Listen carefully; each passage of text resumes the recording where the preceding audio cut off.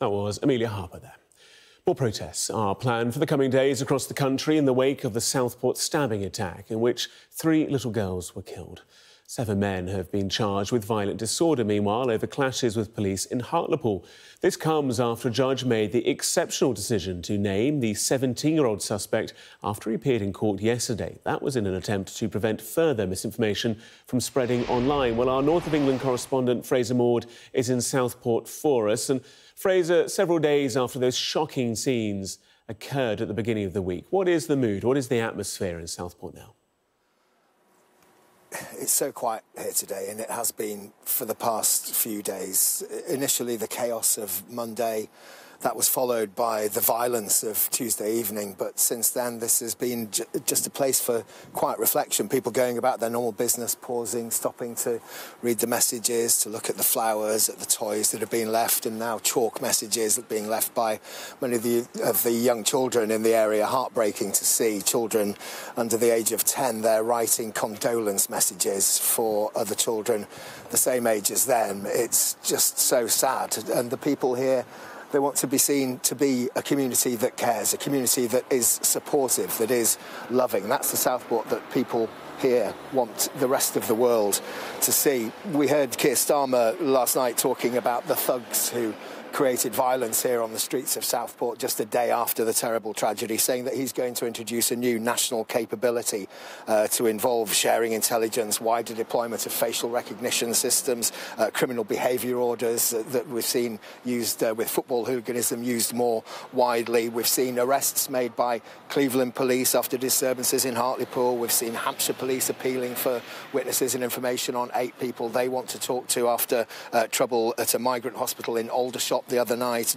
Greater Manchester Police, they've just released a release saying that a man's been charged with violent disorder and attempted ABH of a police officer after disorder in Newton Heath on Wednesday. The police are looking for these people involved, and they are prepared to take them to the full extent of the law. That's what Keir Starmer says he's going to do. That's what the Home Office says they're going to do. We've also heard today from Merseyside Police. They've issued a statement amid fears of potential trouble over the weekend, saying that we want to make this absolutely clear. Anyone who intends to cause future damage and harm to our communities will be dealt with robustly using all our available powers. Goes on to say there are extensive plans and considerable police resources in place to quickly deal with anyone intent on causing disorder over the coming days. And it finishes by saying we will look to bring to justice every person who is identified committing criminal damage and acts of violence against police staff, officers and its community. On the positive side of the tragic events that have happened here, Liverpool this weekend will be lighting up many of their historic buildings in pink as a mark of solidarity and respect for everyone affected by the tragic incidents this week.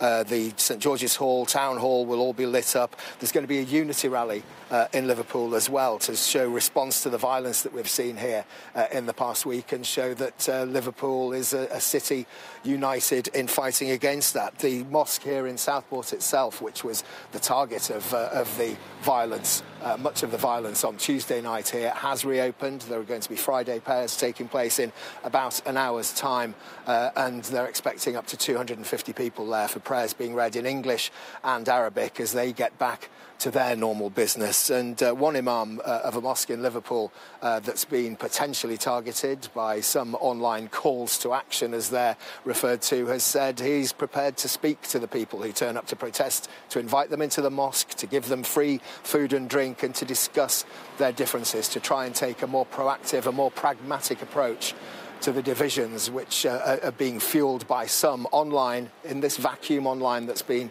created by the events here this week, to show that the Islamic community is not one of hatred but one of peace and understanding, and they want to share that message with anybody who turns up there with the intention to protest.